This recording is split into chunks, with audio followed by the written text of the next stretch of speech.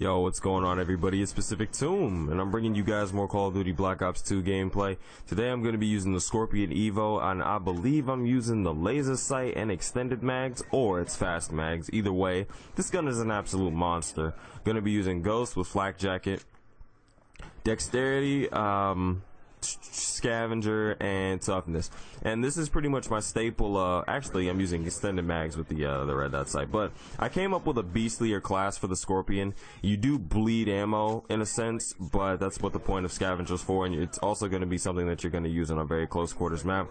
This was taken from release night, so a lot of these guys are really bad. I believe I also had host in this gameplay, and I was playing with people all on the East Coast.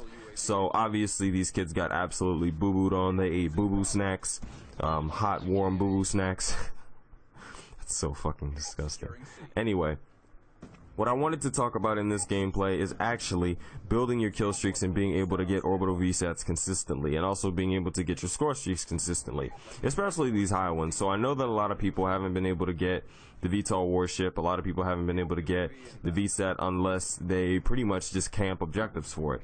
But I have Ghost, therefore I can rush around. So basically what I usually do is I cap the home flag, and then I rush to B or whatever other flag, and then I watch the flank routes while I cap that flag. And I also make sure that if I'm anywhere near the middle of the map, I'm standing on the B flag so that I can get the points for shooting somebody who's trying to come cap the B flag, or someone who's shooting at me. If I win the gunfight, that means I get 125 points, and then I can pick up my kill streaks. And also, I believe if you're standing on the flag, or if you call in a kill streak on the flag, I think that actually does add to your score streak. It increases the amount of points that you get. So here you can see I'm already up in my VTOL warship. I already called the Blackbird in, and I was able to pick up these score streaks really quickly. And the reason for that is because of the amount of points and the objectives that I was playing. Now, a lot of you guys may not like objective play, but if you guys want to get these streaks and you want to get this gameplay and you want to get the W, this is exactly how you have to play. You have to move. And that's one of the main reasons why I have on Ghost. Even if you guys, you know, even if you guys strafe back and forth, Ghost still works. So you're able to, you know, you're still able to move and everything. And I'm not entirely sure how my VTOL actually survived that rocket shot there, but here you can see one of the main points of this map that's really camped is reactor room. And that's one of the things that I don't like about this map in particular. People like sitting over there, and as you can see, I pick up another 30-point UAV assist for the VSAT, and I die off my lightning strike. So the lightning strike is a very good kill streak setup, and not the lightning strike.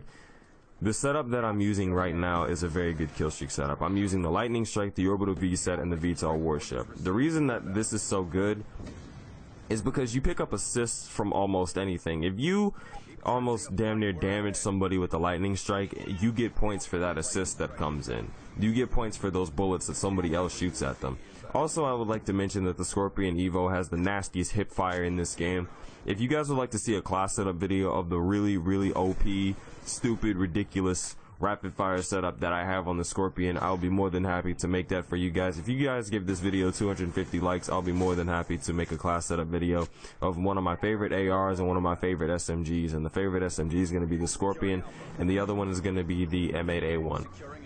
So with all of that said, the last thing that I want to talk about in this gameplay is the fact that you can get these kill streaks with consistency if you know exactly who you're playing against, if you know how they're playing, if you know what maps they like to run. Usually what I do is I stay in the lobby with my friends probably 2 or 3 times just to get a feel for the lobby, see how they're playing, see if I have to change my kill streak setups.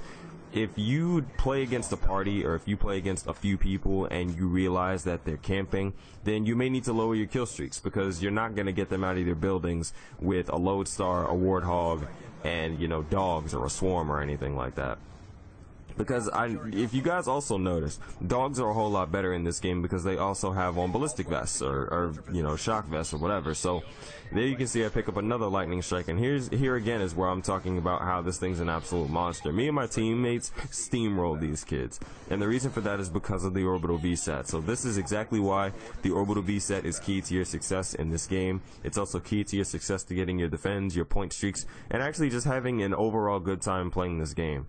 You'll also notice that some of these people rage quit. I'm really hoping that these people level up fast enough so they don't rage quit anymore, because I'm tired of getting my streaks and then having bitches leave when I'm going to get a gameplay. So I hope you guys enjoyed this commentary. I hope you guys enjoyed this gameplay. My final score was, I believe, 40-3. I know it's a low scoring gameplay, but I still got 5 captures and 10 defends. Hope you enjoyed. I PTFO. I'm out. Peace.